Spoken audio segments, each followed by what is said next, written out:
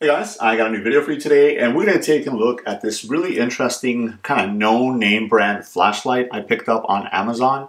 I was looking for some other stuff. I decided to kind of plug in EDC flashlights, and this is one of the first ones that came out. Again, I say no-name brand because it really doesn't have any name brands on the packaging. On the label here, it does say Boruit, but I'm not sure if that's the name brand. But if you guys are interested, I'll leave a link to the Amazon page where I ended up picking this guy up if you want to go ahead and pick one up for yourself.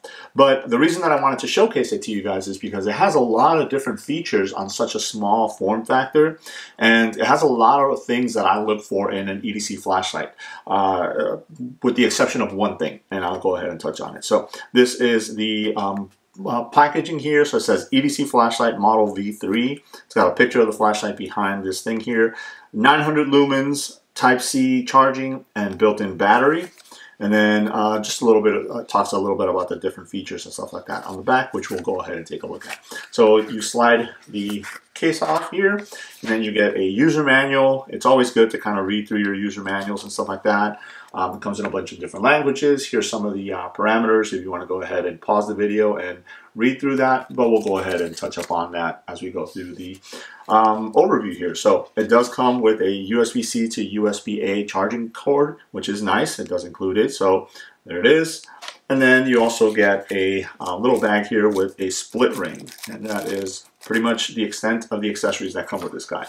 And then here is the flashlight itself.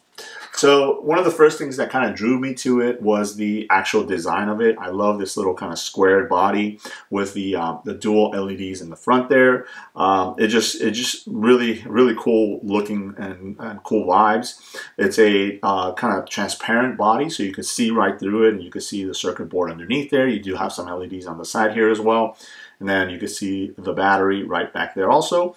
You do have your USB-C charging port there that if you had longer nails I would be able to get to, but it's covered with this little rubber door here, so it does, you know, if any water or something like that were to get on it, you're not going to have to worry about it.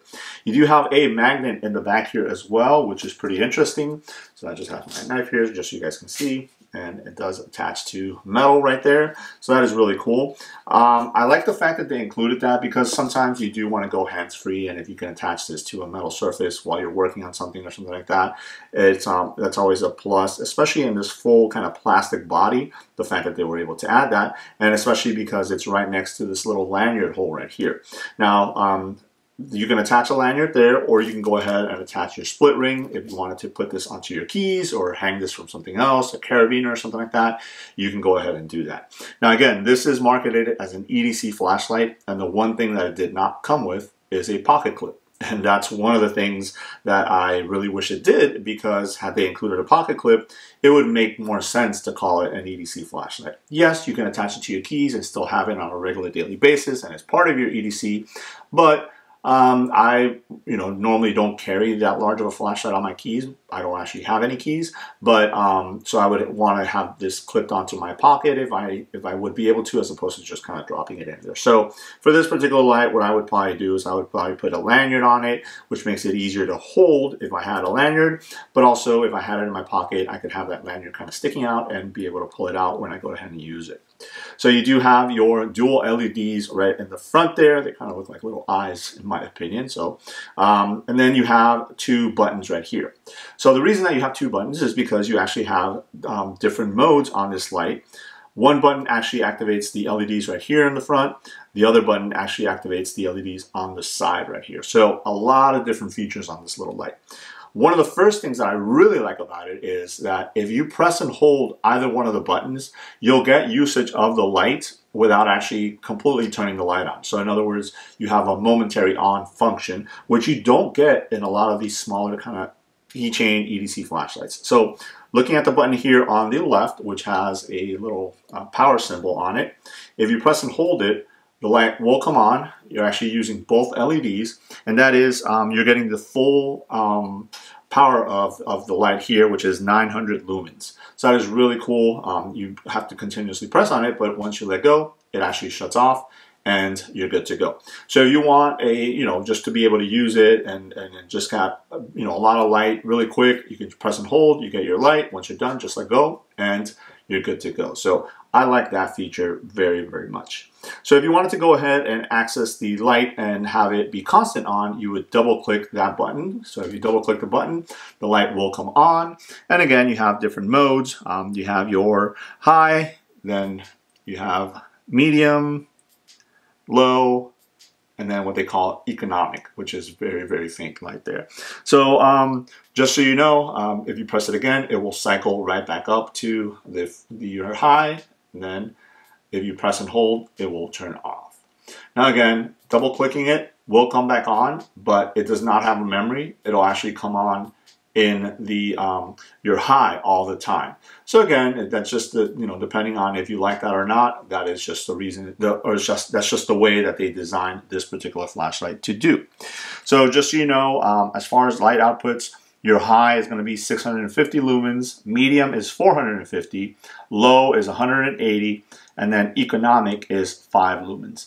That's a pretty interesting range that they chose to. I don't know if I would go 650 and 450 between medium and high. I would probably bump that medium down to maybe like 300, and then the low maybe to 100. And then economic to 5. I think that would be a little bit better spread of the light itself, but again, that's what you're left with.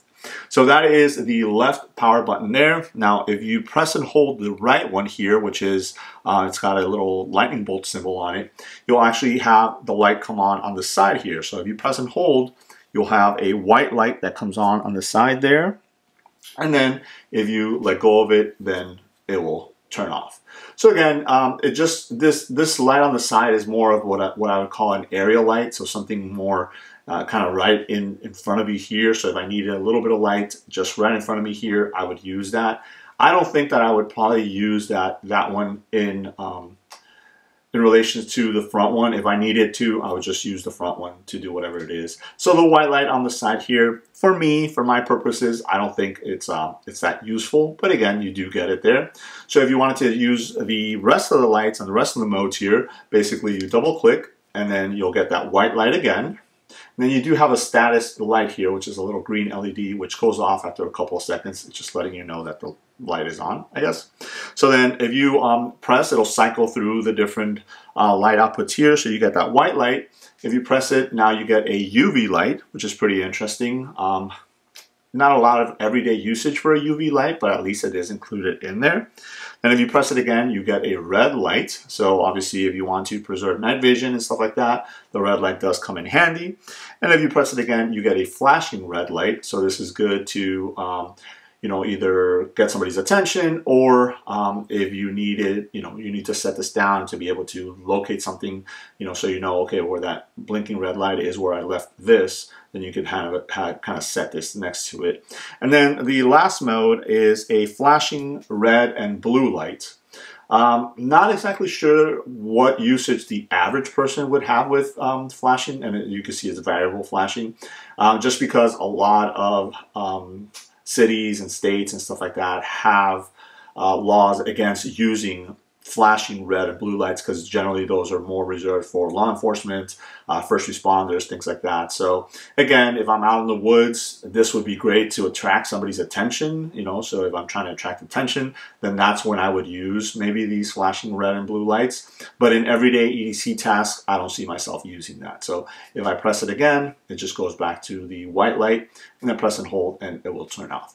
Now, I'm not exactly sure if you guys are able to see, but the body of the flashlight also glows in the dark after you're using it. So once you turn off the lights, there's a slight glow to the body of it, which is pretty interesting. I didn't really even know that it had that until I was kind of testing it out and using it. And when I turned it off, I said, hey, that looks kind of greenish to me.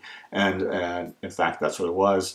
It was just, the body glowing in the dark. So again, you can't really see it too much, but it does do that. So all in all, I think it's a pretty nice little flashlight, especially for all the features that you have built into it. So for the price, I don't think it was too expensive. I can't remember exactly how much it was because it was mainly more of an impulse buy. But as I mentioned, I'll leave a link to the Amazon page where I picked it up in case you guys want to check one out for yourself. Now, as far as build and fit and all that, it feels very, very nice. Again, this is a plastic casing, but it doesn't feel cheap at all. The same thing with the LEDs here and the housing and all that stuff. Everything feels nice and quality, even down to the little magnet back here. So if you wanted to pick up a little backup light, maybe something to throw in an EDC bag or something like that, a bailout bag or whatnot, this one would probably be a good option for that. Especially if you add the split ring here and then maybe attach it to a carabiner or a key ring or something inside of a backpack, and then this light can kind of live in there, then that would be great. And that's pretty much the usage that I would say would be for this little light here. So again, that is just a quick look at this EDC flashlight from Amazon that I ended up picking up as an impulse buy. Let me know if you guys have any questions. Thanks.